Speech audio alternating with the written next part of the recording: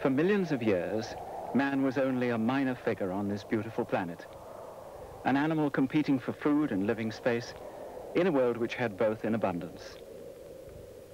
But even as his generations migrated across the globe, still the world remained largely unaware of his presence, until he invented the first tool. Through the use of tools, man extended the range and strength of his arms, giving him the capability to mold his environment to suit his needs. From this moment on, his climb to power on the planet accelerated. And then, to clinch the matter, there came the machine, amplifying the power of his muscles 1,000-fold and more. In one great surge, man became at once the supreme ruler and the supreme despoiler of his planet.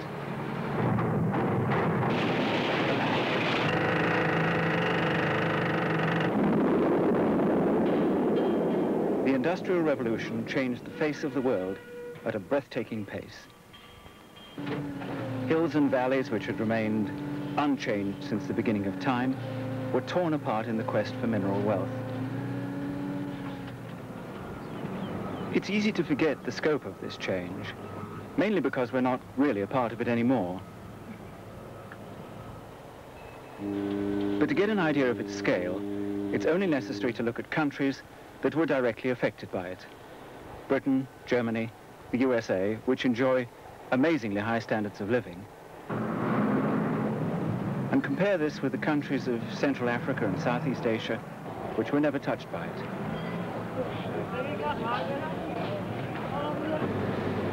And now we're on the brink of the computer revolution. It'll run its course not in a century, but in 1 or 2 decades. It's an era when we'll amplify the power of our brains many, many times in the way that the machines of 100 years ago amplified the power of our muscles. Most people know by now that a microprocessor, or a chip as it's often called, is an incredibly tiny computer. And there's a general feeling that it represents a dramatic breakthrough in technology. But few realize just how dramatic.